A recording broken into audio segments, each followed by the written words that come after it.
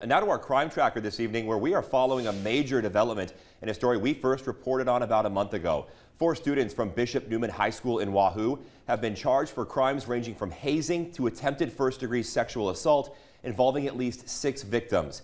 The students that are in trouble are between the ages of 15 and 17, each one facing at least 1 felony. In total, there are 16 different charges. According to court documents, this began in September of 2022, with the most recent assaults happening in March and April of this year. A search warrant shows they were all expelled after being cited, and we know that all 4 will be back in court on July 22nd.